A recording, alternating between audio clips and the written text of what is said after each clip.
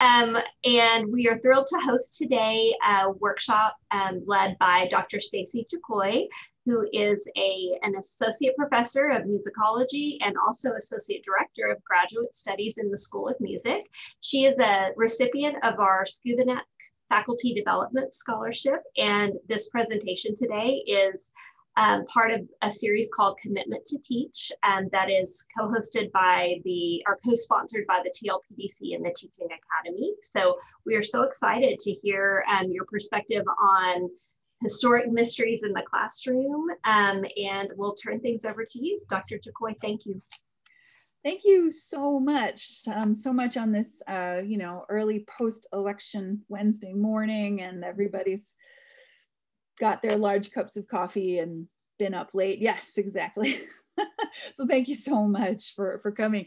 So I'm going to go ahead and do the share, if that's all right. Go ahead and do that. You're a co-host, so you should be able to do that, no problem. Okay, and whoa, I got me way over there. Okay, excellent. And let me just do the slideshow. Present. Okay, there we go. Let me start off by saying that I would first like to thank the Lawrence Skubanek Award for the opportunity to attend the Humanities Education and Research Association Annual Conference this last spring. The mission of the organization is to promote the worldwide study, teaching, and understanding of the humanities across a range of disciplines, and to provide additional forums for the exchange of ideas regarding humanities education in schools, colleges, and universities, libraries, and museums, and other contexts. We met at the amazing and historical, whoops, come on, advance. There we go. The amazing and historical Palmer House Hotel, which is over here in the corner. It was just glorious, in Chicago, Illinois, and had 3 days of exciting and innovative discussion about teaching and educational practices across the arts and humanities. So this was absolutely amazing and beautiful historic hotel. So that was first and really exciting, because I met some wonderful people there who also invited me to join some other forums that I've been able to be a part of, some of which were canceled because of COVID. And this, of course, was one of the last conferences I went to before everything went into lockdown. So, but I've been to wonderful conferences online since then. So moving on. Ralph Waldo Emerson, important figure, of course, in American history and educational history, says that schools have their indispensable office to teach elements, but they can only highly serve us when they aim not to drill, but to create. When they gather from far every ray of various genius to their hospitable halls, and by the concentrated fires, set the hearts of their youth on flame. And so, I think this is an amazingly true sentiment, not only in 1837, but today as well. What, however, will set the hearts of our youth aflame? What combination of tools, techniques, and solid teaching skills can we use? What new technologies can be usefully integrated to bring our teaching to life for our students? It is a question that many educators face when they start as young teachers and professors, or even more seasoned teachers at the beginning of a new and maybe completely online semester. The ideas presented here are one possible answer to this question. So, my field, I'm a musicologist, also considered to be a music historian. And so let me just introduce you to Mr. Jeremiah Clark. Now, Mr. Jeremiah Clark, as you see here, dates 1674, 1707, is not largely considered within the greater canon of music or cultural studies. However, you do know some of his music, all right? And let me just prove that to you.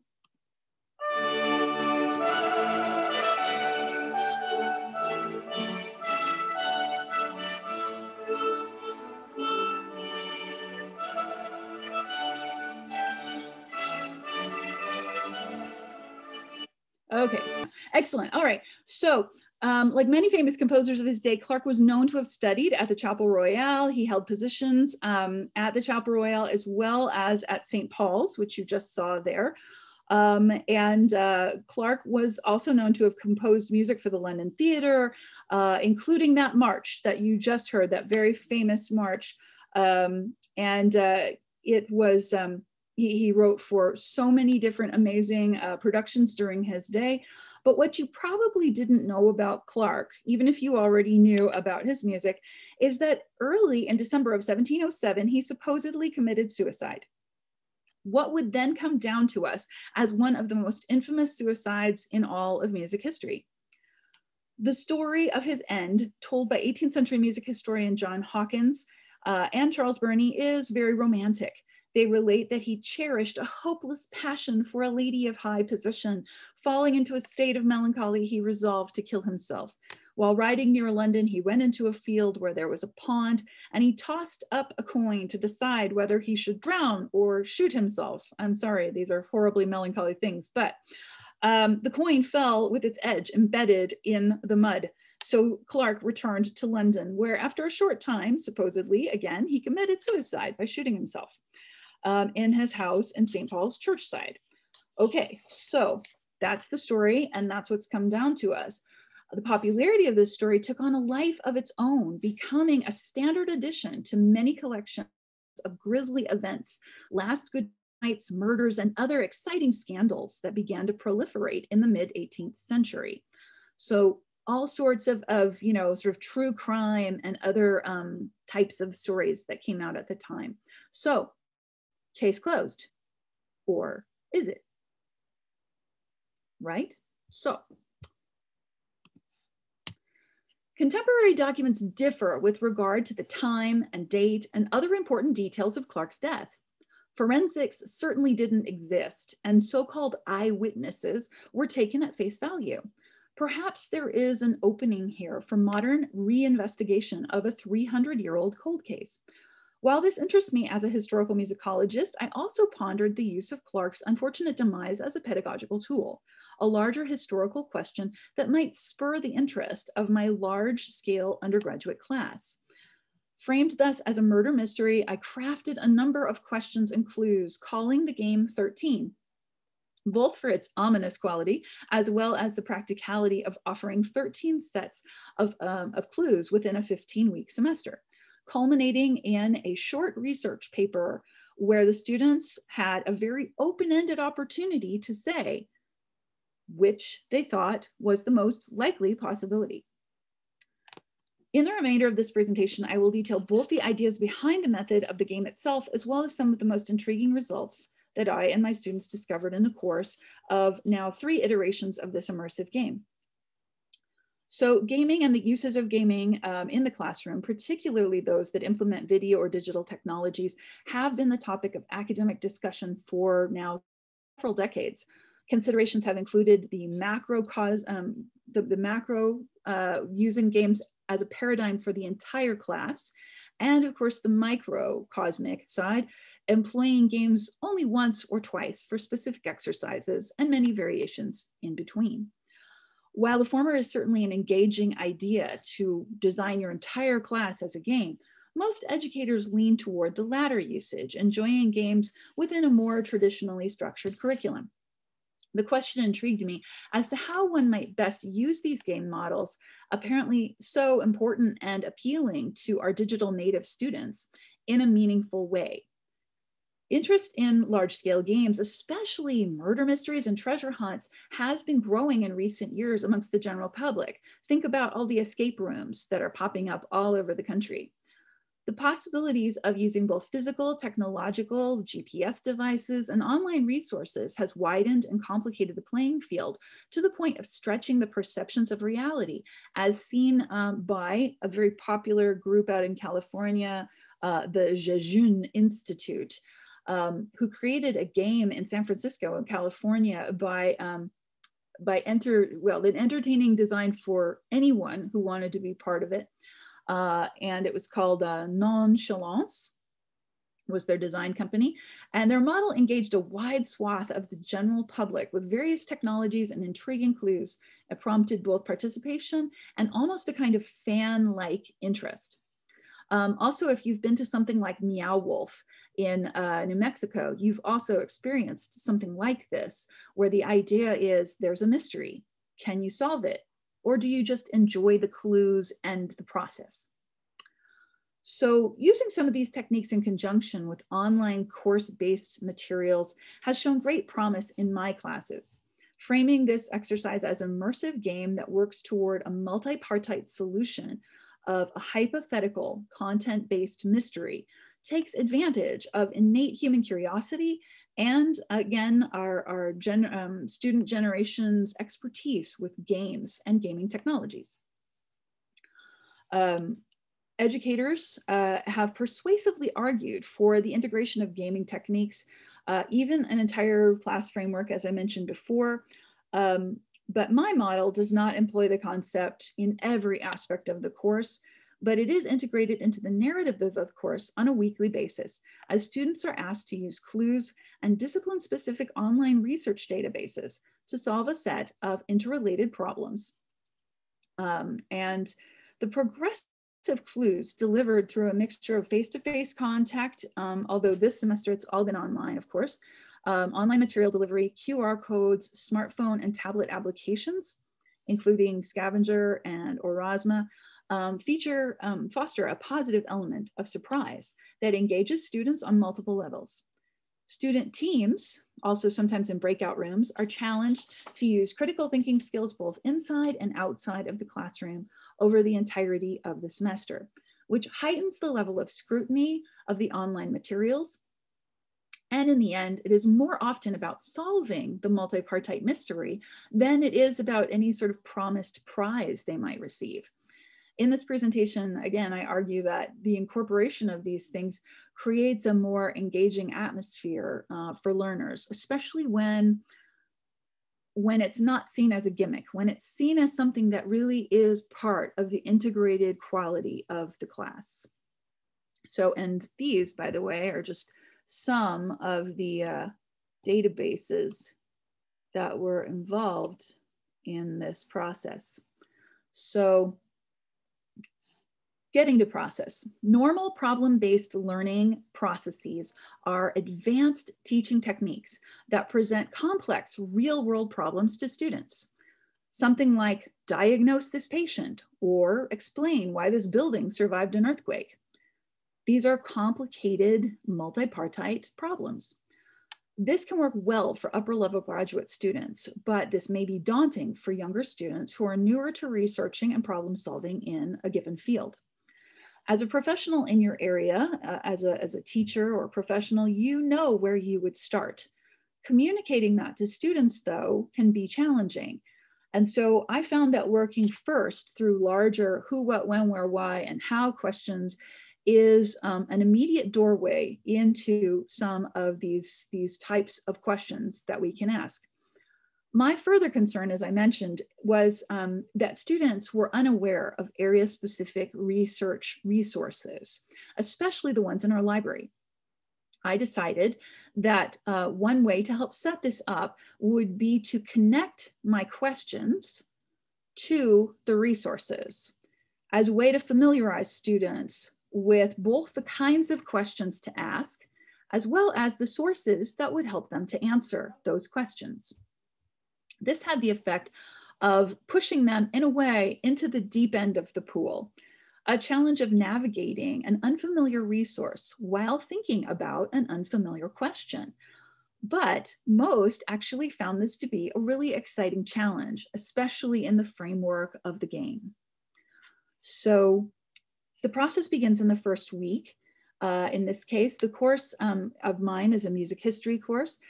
So introducing a historical figure and quickly summarizing his achievements, in this case, Jeremiah Clark, as you already met, was not out of place for my class. This could, of course, be easily adapted to other types of courses.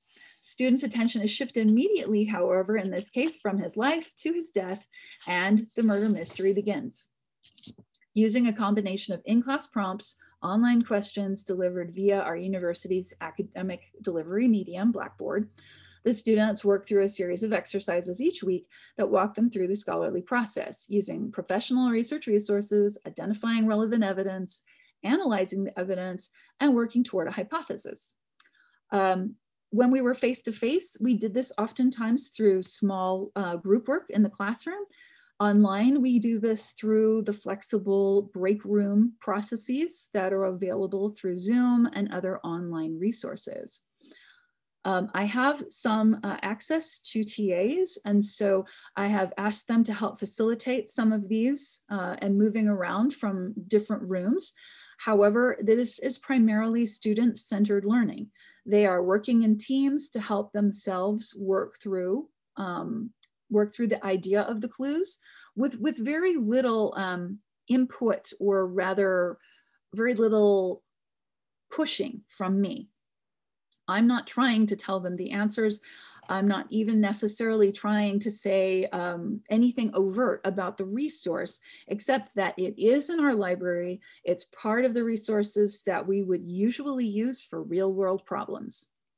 And that these are, in many cases, things that they should be familiarizing themselves with. So there also is the sort of added fun of something similar to Pokemon Go, where they get to use QR codes and other things that are scattered around the building in normal face-to-face semesters, but also you can place them around your websites or around your Blackboard sites as sort of an added way to create almost like Easter eggs, if you remember those from, you know, DVD lingo ages ago, right? So, all right, so along the way, students get points and prizes to help keep interest from flagging, and their weekly answers are logged in a game sheet provided, in this case by me. If they choose to work through all of the clues in this game sheet, it reveals the final prize, which was or has been a party, although we also have this wonderful little video that I'm going to show to you momentarily. So quickly, no, I don't have a lot of time left here. So here's just a picture of the basic look of the website. Again, it's very simple. It just walks them through different clues. So this one in particular was week 6. And then they jump between the website here that I've created on a basic free website creator. And then that interacts back and forth and links to Blackboard. And their answers and their points are logged. And these, by the way, are just some of the types of resources. I mean, Scavenger connects with GPS, helps guide you around physical spaces. Erasma is really cool. It's got a kind of augmented reality aspect to it. So you can turn anything into a QR code, which can be actually kind of fun. And so their motto or their gimmick is bring the page to life, right? Bring this page. And so anything you want then becomes perhaps, you know, a website or an interactive video to work with your students. So for my students, and I'll just jump right over to one of the pages here if I can. Hello. I just wanted to go here. Okay, so I started mine off with a basic dictionary in our field that I know our students, and it's online, that my students were unfamiliar with because usually they go straight to Google. And Google is a great resource, but we want them to know some of the ones that are more specific to our field. They're already paying for them, they're already in the library. So I send them straight to some of the major ones that they should already know, but in many cases don't. So we start off with Grove's Dictionary of Music and Musicians. Then I have them compare that back and forth to Wikipedia to show them how the one from Grove's in many cases is quite superior to what they would get through an otherwise free source in this case. They compare those things and ask questions about the articles in those two resources. Then they head off to 18th century collections online and start getting familiarized with primary resources right away, straight out of the gate, because there are some amazing things in there that apply to this specific mystery. They then go to the classical music library and hear some recordings of his music, which they're asked to compare to some of his contemporaries. And this gets into questions of possible motivation, because if our gentleman, our Mr. Clark, may have been murdered, why was he murdered? Forensics didn't really exist in 1707, so we don't have these questions in the contemporary literature, but the clues exist. So who did he work with? Where did he work? Why is, he actually supposedly buried in 3 different places, right? We have all sorts of different questions from the period. And so they jump through a bunch of different resources. They also go to the Smithsonian. They go to the virtual St. Paul's Churchyard Project, which is amazing. They go to Art Store. They go to RITM. They go to the National Portrait Gallery. So, oh, and the Peerage website. Can't forget that. All right. So, and the Dictionary of National Biography. Okay, so in the process of learning this, they're actually learning a lot of these resources. And this is wonderful because I've had students come up to me after and say, I really got into this game. I thought it was lots of fun. But what I realized is that it made it a lot easier to write papers in other classes. And I said, that's wonderful. You just discovered the real mystery, right? So, although initial participation was low, just about 15% of the class, because I made it optional the first time, the numbers and interest increased throughout the semester as more students heard their student colleagues talking about the game and some things that they had learned from it in class. Time spent in class mentioning both the game and some of the tools employed in it, primary research resources, was a critical element to its success. This functioned interactively with the online components, especially the more novel elements of the game, to intrigue some members of the class to participate. Students who participated scored highly in other areas of the course, but reported in anonymous final surveys that their familiarity with professional resources, as I just mentioned, that they would have otherwise avoided was much higher, and that this assisted them not only in this class, but in others. So traditionally, this class, mine, is a large enrollment required course that covers an enormous amount of unfamiliar and largely unpopular material. It has had a low participation rate. An attempt to find a way to engage students across the entirety of the course in an organic fashion was the object of designing this exercise. Having now used this semester-long exercise 3 times, my initial results indicate that younger digital native students, sometimes jaded to more traditional forms of technology in the classroom, have responded well to this somewhat untraditional method. Mr. Jeremiah Clark's unfortunate demise under the scrutiny of my students, his end has alternately been seen as the object of his own passions and possibly those of others, including most notably his colleague, William Croft, and even Clark's sister, both of whom had motive to kill him. The latter is a possibility which we have humorously commemorated in this concluding video. And so you see the team that finishes and wins gets this clue, and they jump to this page that you're seeing here. And after they click on it and get it to start, they get this video.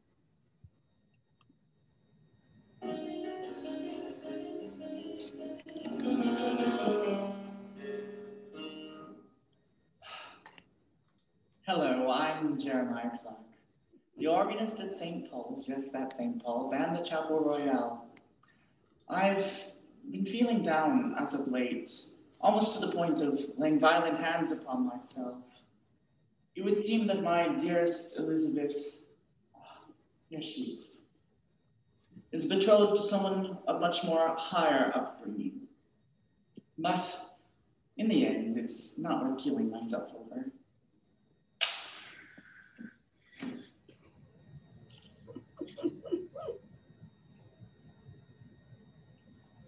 What an insufferable fop.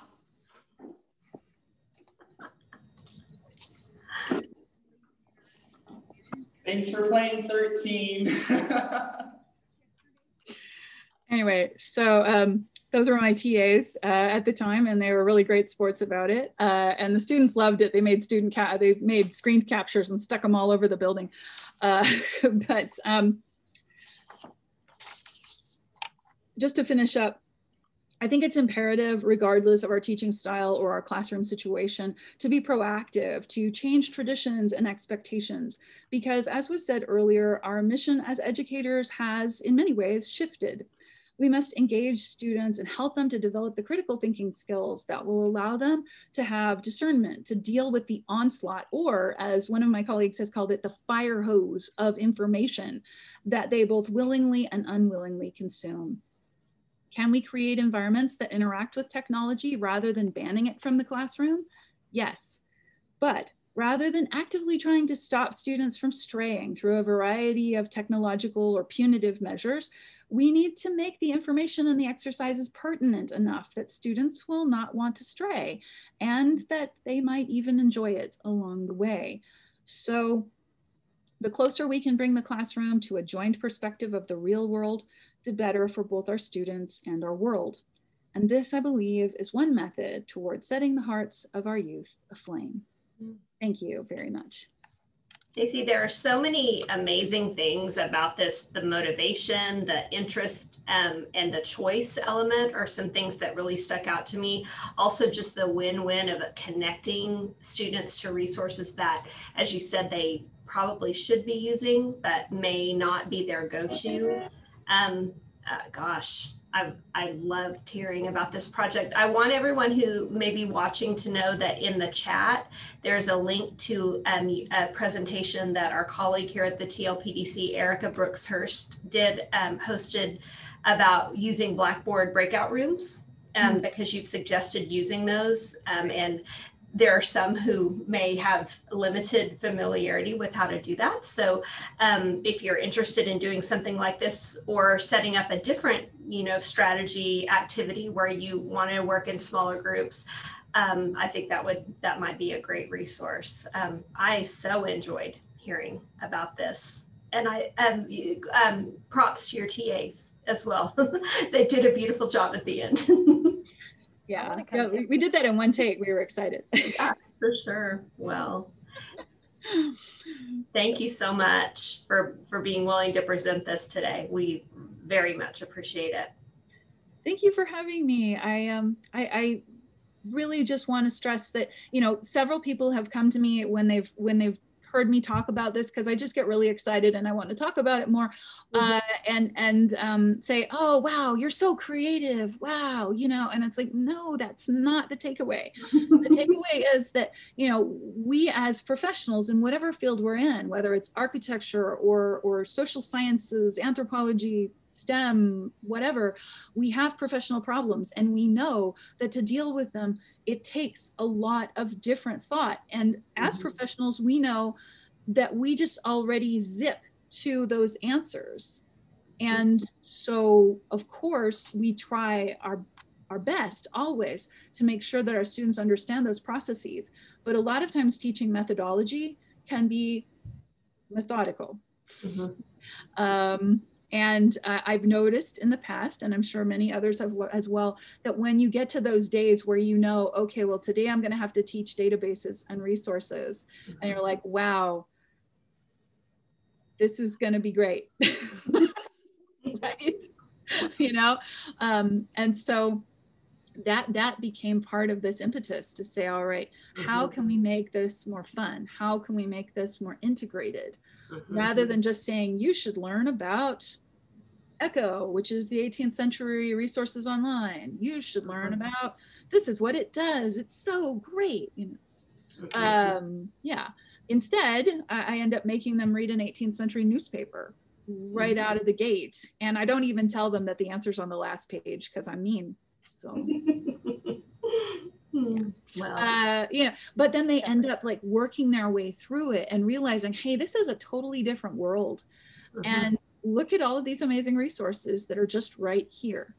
And so, and I'm sure other faculty and instructors really appreciate you introducing students to these resources in advance of their courses. So it's a win-win-win all the way around.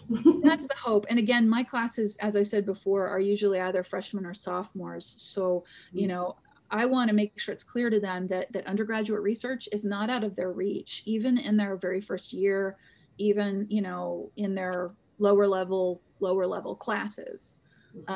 you know, and, you know, strong proponent in undergraduate research because. Which is one of the big goals for the university too. So win, win, win, win. Yeah. So anyway. We certainly appreciate it, Dr. Jacoy. Thank you. Thank you.